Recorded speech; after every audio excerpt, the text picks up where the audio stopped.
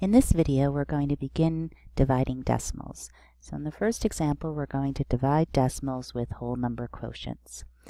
Rewrite the division statements using copies of language and word names, then represent the decimal problems using the decimal grids. So we're going to start with 12 divided by 3, so this doesn't have any decimals. And remember, we can think of this in copies language as how many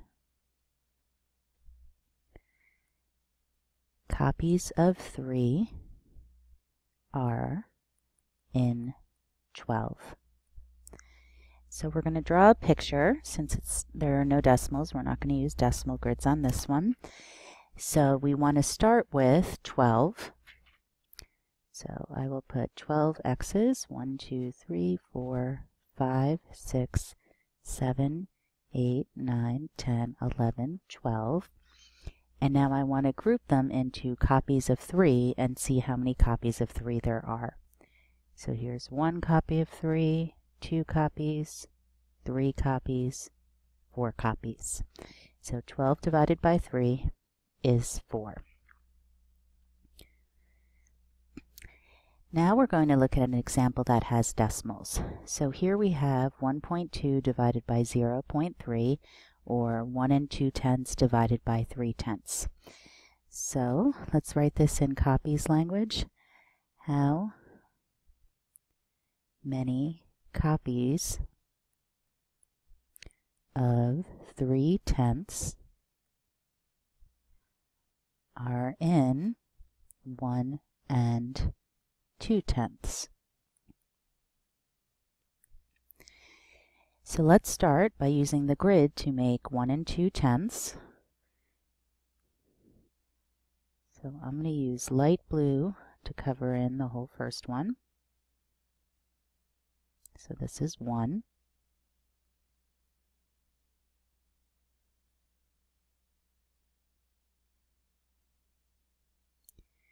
And then we have 2/10 more, so I'll make 2 orange strips.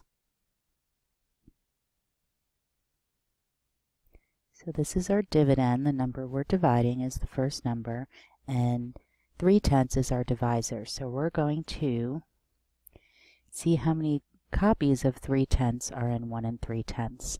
So here's what I'm going to do. These 3 columns would be 1 copy of 3/10. Here's the second copy. Here's a third copy. Now we have 1/10 left here and 2/10 left here. So I'll put these together and we have 4 copies. So there's 4 copies of 3/10 in 1.2. So notice it's the same result as the last problem. Our quotient is 4. And notice we were doing something similar. We could think of having 12/10. Okay, so it's 1 2/10, but we could think of it as 12/10. And then we group them into copies of size 3/10. So 12/10 divided by 3/10. And although the size is different than the last problem, in the last one we had 12 ones and 3 ones, since the units are the same, this is equivalent to 12 divided by 3. So we're thinking of this as 1, 2, 3. Each one of them happens to be a 10th, but we're counting how many 3s are in 12. Let's look at one more example.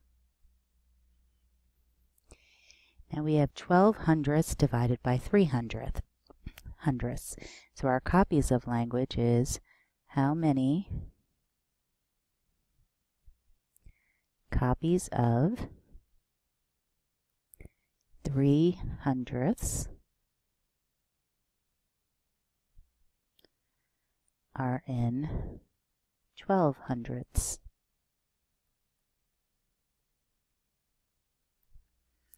Okay, so notice again, 12 hundredths is 1/10 and 2 hundredths, but we also use the word name 12/100ths, and that helps you see the common unit fraction here. So let's shade in our dividend, what we're dividing, which is 12/100ths. So there's 12/100ths, and we want to see how many copies of 3/100ths. So notice this is essentially we're taking 12 of something, they happen to be hundredths, and seeing how many copies of 3 of that same something, hundredths, are in here. So let's see, I think I'll use a red pen for this one. Here's 1 copy of 3/100ths, 2 copies, 3 copies, and there's the 4th copy. So again, our quotient is 4. And using a common unit fraction, well, this was written in a common unit fraction, but we'll write it as division.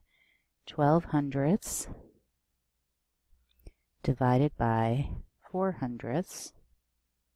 Oops, excuse me, we had 3/100ths. Our result was 4/100ths.